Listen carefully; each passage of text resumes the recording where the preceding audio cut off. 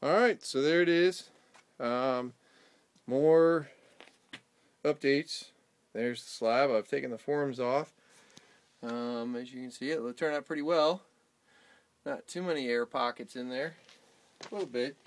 But, you know, that's to be expected a little bit because it doesn't really matter. It's just maybe just a stationary level surface to give the pumps something to sit on top of. Ultimately, I'll put what they call a hard rubber gasket, probably about a 1/2-inch rubber foot underneath the pump, just to give it a little bit of stability so that it'll actually, if it vibrates at all, it won't, it'll have like a basically a way of conditioning the pump so it doesn't vibrate itself to death. One of the things that kills a pump is vibration, so you actually want to do that for not only the pump but also the piping so that the vibration doesn't go all the way through all this. But it's ready, and hopefully this week we will have some pretty looking stuff here. I mean, ultimately I don't have the electrical in, and that's part of what I'm going to do this week. It won't be up here. It'll be coming from over there, and it'll just, you know, run across and then down, and then I'll have like a little junction box right here.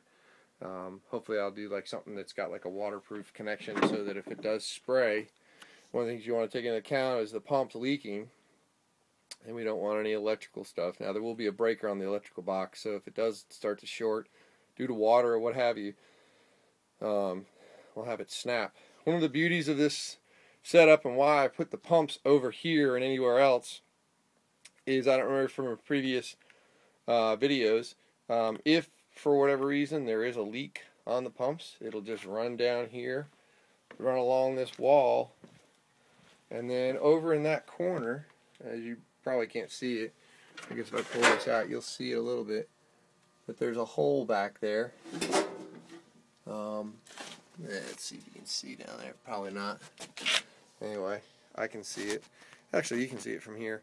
Anyway, that's a French drain that was put in when the house was originally built, so if there's ever a leak, the water will run out the back. There can get something at Lowe's called a moisture detection alarm.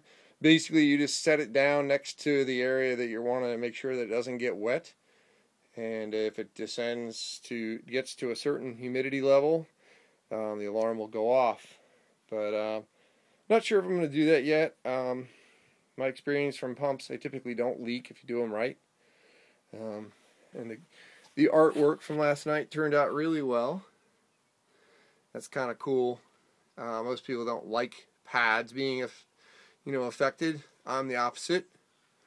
I kind of like this stuff because it just gives you a little something to remember by. And I think it's kind of cute how Susie decided to prance her little butt right across the pad here. I think it's kind of neat. Anyway, I'm rambling again, so I will stop, and next video will probably be up hopefully by the end of the week. Hoping to have some electrical up here and over there, as I had talked about, and maybe get a pump tied into here. My biggest catch is I really want to get, there should be 2 pumps here. The big pump, and then there'll be a circulation pump.